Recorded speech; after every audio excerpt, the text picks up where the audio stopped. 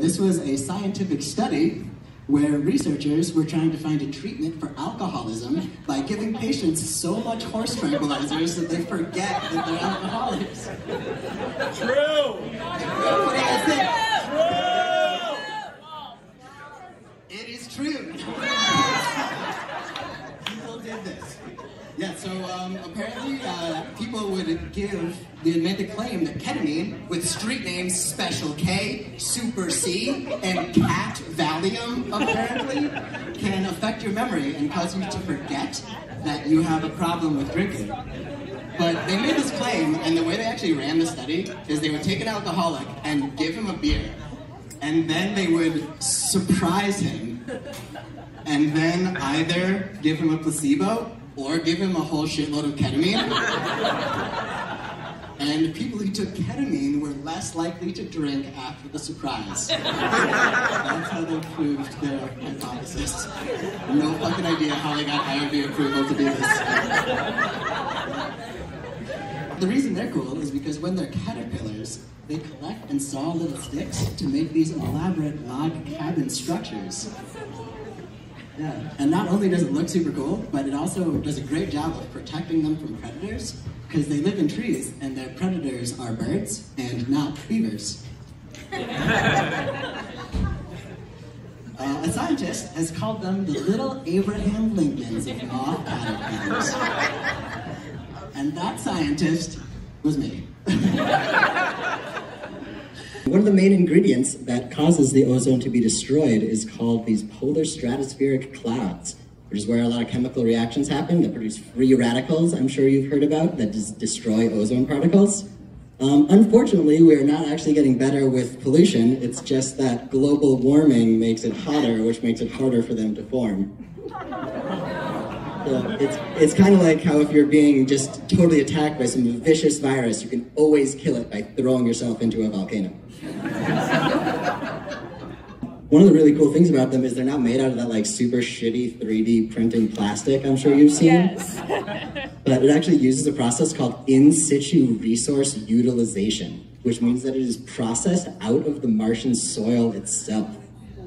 So people can not only fulfill their childhood dreams of living on Mars, but you can do it while also fulfilling a childhood dream of living in a gigantic sandcastle.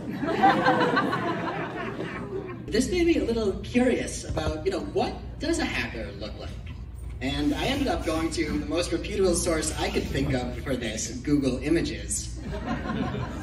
And according to Google Images, a hacker is someone who thinks that to protect your identity when committing crimes on the internet, you just need to wear a ski mask at your computer.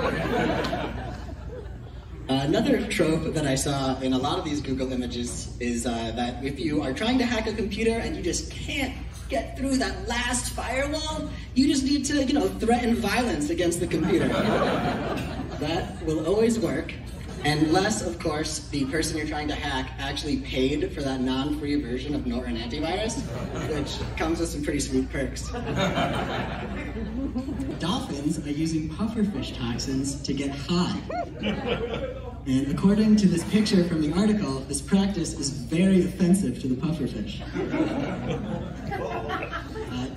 Pufferfish secrete a toxin called tetrodotoxin, which is super lethal to humans. But to dolphins, when ingested in smaller amounts, it apparently has a really fun narcotic effect. This reefer madness is a bonding activity. The dolphins, when they come across these pufferfish, will pass them back and forth like any bunch of stoners passing joints around in a smoking circle. But since this is Valentine's month, I thought we could talk about an article related to baby making. Specifically, not baby making. And the science to talk about is related to infertility is in the field of nanotech. A group in Germany has created microscopic motors that can be attached to individual sperm cells. In this video, I really hope my Wi-Fi works. And they actually had associated with the article. Here it is, just drives it right into the egg and then swims off, letting the zygote start forming a baby. And then here goes, swimming, grabbing another one, taking it for a really spin-tastic ride. And so that was all from the sperm's perspective, but there's also a video from the egg's perspective of what it's like to be impregnated by a nanotech motor-propelled sperm cell. I don't see a lot of stuff that works in nanotech, so it's kind of awesome that this worked at all. And you know, it makes me feel just really warm and fuzzy and positive about the future for all these young couples struggling to start a family. But on the other hand, it makes me so angry. Because, you know, like, back when I was a sperm, we didn't have no fancy nanotech motors to help us out. We had to swim ourselves with our own one tail. And, you know, it was like D-Day out there. I lost 100 million friends in those fallopian tubes. And now these damn Gen Zs, they're lazy as hell before they're even born. And if you zoom in on that guy in the corner over there, you know, getting a free ride, you can actually see that deadbeat's already fucking vaping and scrolling on TikTok.